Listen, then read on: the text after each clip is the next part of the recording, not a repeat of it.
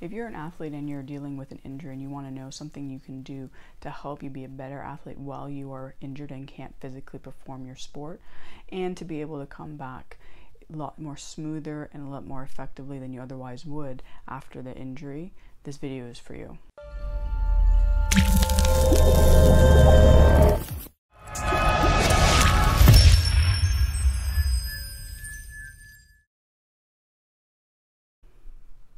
Hi, my name is Kate Allgood and I'm the owner of Quantum Performance, a high-performance coaching firm that specializes in the mental training of athletes, both youth and elite level alike.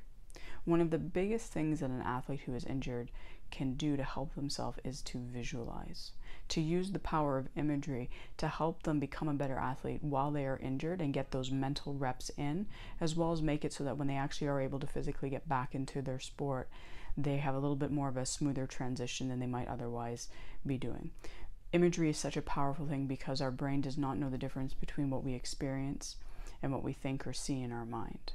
A lot of the time when I work with an athlete, one of the hardest things for them is because they're so used to doing things, setting goals, achieving goals, being active, it can be very hard to almost kind of feel like you don't have control over what you are doing or feel like you're not getting better as an athlete. And imagery, even when you're not injured, is such a powerful tool, but especially while you're injured, you have that extra time. You have that extra time that where you can do more mental reps. You can visualize what you would be doing in practice, visualizing your performances. This is a key for when you are injured. So really think about adding visualization into your daily routine if you are injured. It's really going to help you not only be a better athlete long term, but also help you kind of mentally deal with the injury recovery process as it is. Any questions, please feel free to reach out to me.